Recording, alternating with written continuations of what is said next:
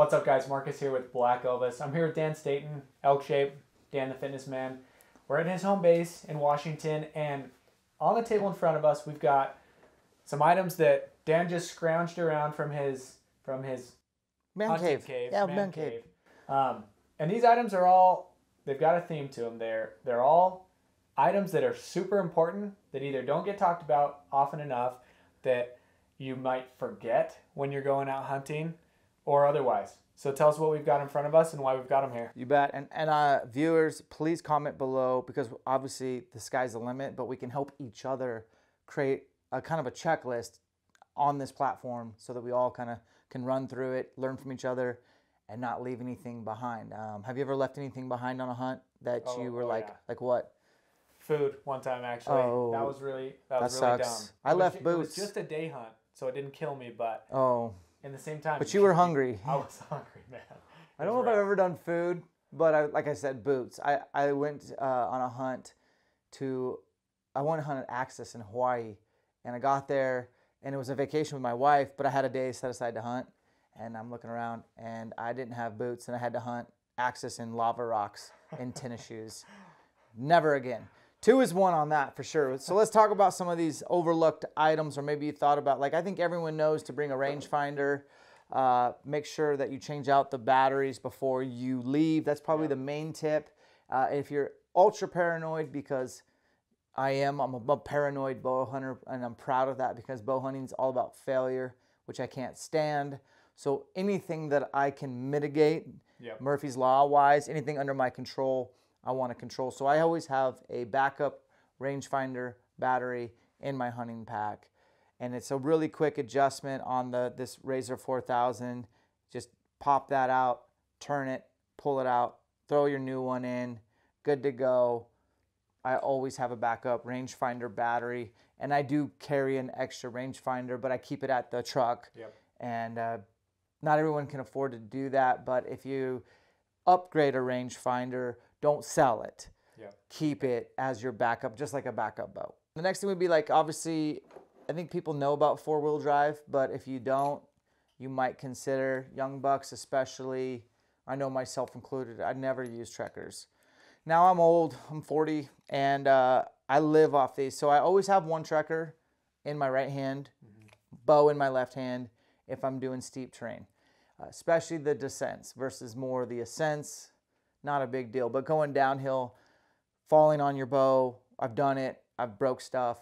I just like one Trekker in hand, and I like that these fold up. These are the Creststones. They're pretty much indestructible, but the other one is in my pack at all times. And the reason why that is because I plan on killing something. Like, I think we all should go out in the field, plan on killing something, and we'll talk about that in a second. But when I have meat on my back, that's when I put the bow on the back, and I'm 4-wheel driving out. And it does make a huge difference in not only, like, resisting injury and mitigating falls, but it also, you transfer energy, and you're not expending as much energy as you would without Trekkers.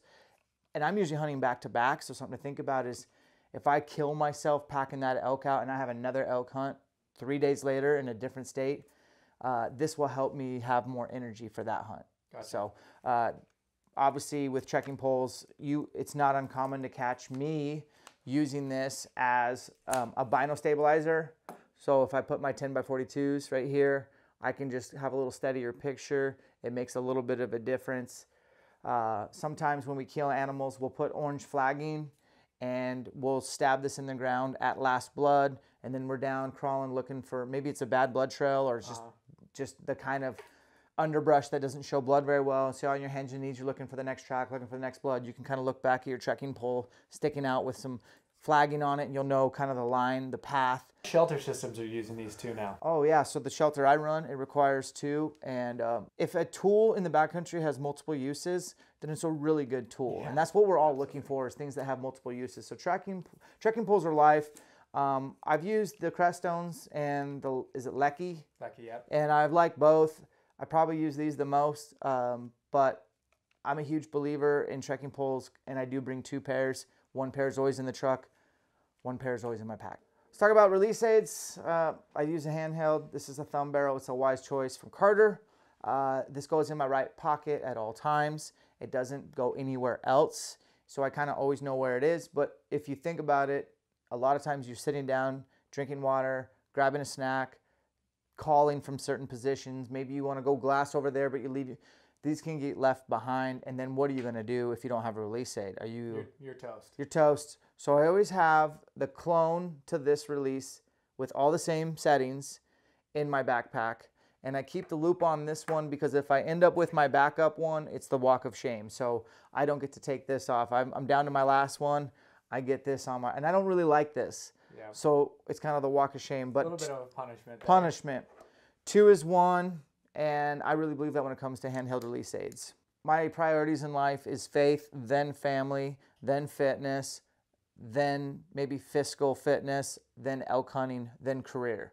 And that's my list. And my wife likes to hear from me. And this has changed my game because I am a solo elk hunter. I plan on going 2 weeks this year solo. And this is going to help me stay in touch with my loved ones, have a safety net in case I make any mistakes, which I have in the past. And I've stabbed myself with knives and stuff like that and bled and needed surgery and stitches. I mean, I've had some accidents in the backcountry. This is also a safety net for other people I run into. If they're into trouble, I can help them get a message out or SOS. Also, when you kill something, you can potentially have a packer lined up and drop them if you made arrangements before. They can get right to your meat and you can get that meat out. A lot of you guys are hunting deeper and deeper into backcountry and you forget to consider, can I get that actual meat out? You maybe get the animal killed, but how are you going to get the meat out? Yeah. August, September is really hot out west. And it seems like it's not getting cooler. It's trending warmer and warmer. And we're out there to get meat in the freezer. So meat care, this is a lifesaver for me. I like the mini, the regular. Yeah. It's too big and bulky. This Bluetooth's to my phone. I never touch this thing. I just turn it on, use my phone. It's not the fastest thing. It's not like SMS, iPhone. Know how to work it if you're using it. Please practice before you leave. I took this out for the first time this year. I'll tell you that the biggest difference was peace of mind. I mean, I'd never taken one out before because a lot of the hunting I do is day hunting or just a couple days. Sure. Where I'm like, hey, I can get away with this. I know the terrain I'm going into, but the fact is you don't know what's going to happen. Yeah. Things can go wrong. And when they go wrong, you need to be prepared. So this is huge. And again, I love being in contact with my wife, so there's a huge bump there too. Yeah. It's just a good way to feel better and have communication. Really. Absolutely. Yeah. Lastly is kind of a kill kit system. Like I talked about this earlier in the video, but kind of going out with the intentions of actually harvesting, killing, eating your food. Go getting grocery shopping to me means not just bow hiking. Always have game bags, always in the bottom of my bag. When I was younger, I didn't always have game bags. I thought I would just maybe, I don't know what I was thinking, honestly, like gut the animal out and hurry back to the truck. Just a waste of time and energy. So get yourself really good synthetic game bags that breathe well. These are from BlackOvis, and I just tested these out this last year in Arizona. Loved them. I like the color. They're red. Yep. So once you wash them, they don't just look nasty. It's my favorite thing about them. I mean, it does. It matters. The thing, they reflect really well in the light. So when you I like to pack animals out in the night. It's cooler, and other hunters won't see that you got one. Think about that. I mean, it's a pro tip. They shine, they reflect. You can see them in the dark when you get your headlight hitting them. Pack your animals out. Always carry these in my kill kit also besides those game bags. This little overlooked thing is awesome for you solo elk hunters. This is from Base Camp. It's basically just a pad, but it's like a little mini tarp. You could use Tyvek, sure. You could use a garbage bag, or you could use a contractor bag, but I like this because it's designed to do what it does. So I open this up and I lay it out up against, let's say, an elk. The elk quarter's pretty big, and I'm usually by myself. The last thing I want is to be trying to get that leg off and have it come off and I loose, sloppy, wet meat and it hits the ground. I mean, at my household, I was raised to not get any dirt on your meat. Like, that's the most precious commodity. Make sure that you take care. So this is always ensured that my meat doesn't get dirty. I can kind of inch it there. And then as I'm breaking down the animal, I can start stacking up the quarters on there to pack out. I prefer to pack out quarters with meat on the bone because I like meat to hang for 10 to 14 days in a cooler.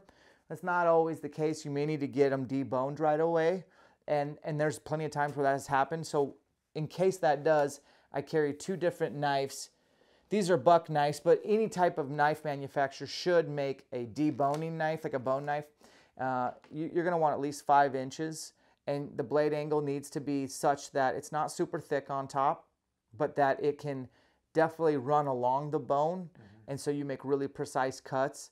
When we debone an elk hind quarter, it comes in a top round and a bottom round, and that's it. We keep all the meat connected so we save as much meat as possible. So you need to be really surgical on how you run this. This is life for me. I will not debone an animal without a knife like this. Before you get to the bone and the debone process, you need to skin it. So I always like a fixed skinner. I used to be kind of an advocate for those scalpel blades until I put one about that. I buried it into my hand like that. I was on my last piece. I was in Wyoming. I was solo. It was about 2 in the morning.